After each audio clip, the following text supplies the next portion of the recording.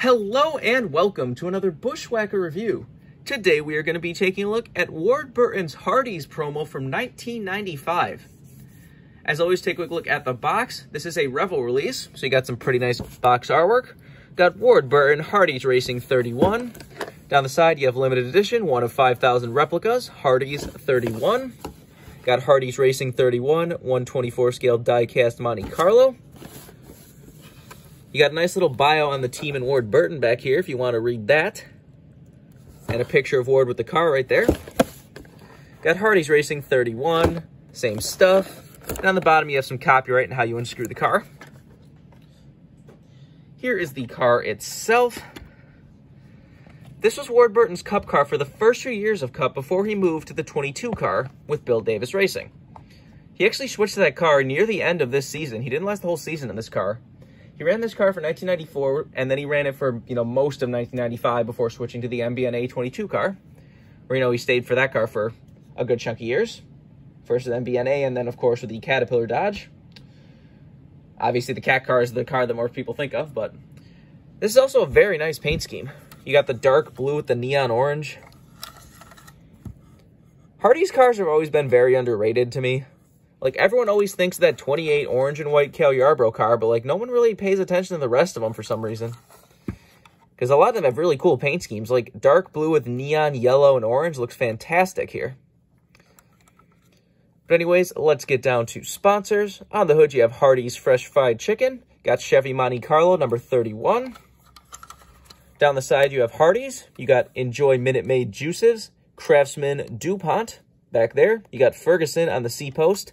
AC Moore on the B post. Got Dr. Frank C and McHugh 3. Ferguson Bath Galleries down there with a picture of a bathtub. How many times have you seen a picture of a bathtub on a car?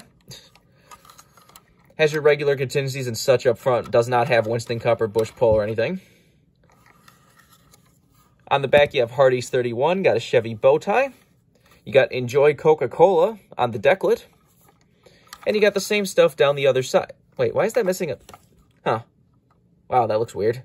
It's missing the Bath Ferguson logo. Huh. That's an interesting error. I didn't even notice that until now. Anyways, let's take a look under the hood. Got nothing down there. There is the Revell engine detail. I said these Revell cars were definitely on the cheaper side. Plastic chassis, only metal body, only opening hood. So these aren't exactly the highest quality diecast, but for the time period, they were pretty nice. Like I said, the decals and stuff all look great, so you can't really fault them for that. So this isn't a car with a whole lot to talk about, but just, I am a Ward Burton fan. I was as a kid, so I always like picking up Ward Burton cars, and, this is definitely an important part of Ward Burton's career. The things he did before he joined the 22 car, which, Bill Davis Racing was definitely the most iconic car for him, especially, like I said, the Caterpillar car. Most people only think of the Caterpillar car. Hardee should really come back for a race, maybe for, a Darlington throwback race. I mean, if they came back, they're going to run that Cale Yarborough 28 car, not one of the other cars, but Hardee should really, look at just coming back for one race for a throwback or something. That could be fun. I'm sure people still eat at Hardee's. I mean, I don't have any Hardee's up here in New York, but when I went down to North Carolina a few years ago, I did find one, and I made sure to go to it, and they're pretty good. So this is a very old release. It is a promo, so you can definitely get it wherever you want to get it, but it's not going to be too expensive. But this also isn't that cheap of a car. This is one of those cars you're going to get for, $2.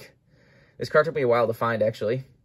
There's actually two versions of these Hardee's promos. There's this one, the 95 Monte Carlo, and there's a 1994 Lumina. I'm definitely going to get the Lumina at some point. I'll probably review that one too whenever I get that. So stay tuned for that whenever I can find that. But anyways, remember that you can get all of your diecast needs at CircleBDiecast.com. And if you use the code BWhack, you can get free shipping on any order over $20. So go check that out if there's any diecast you need. But anyways, I think that's pretty much all there is to say. This has been a review of Ward Burton's Hardee's Chevy Monte Carlo from 1995. Hope you enjoyed, and thanks for watching.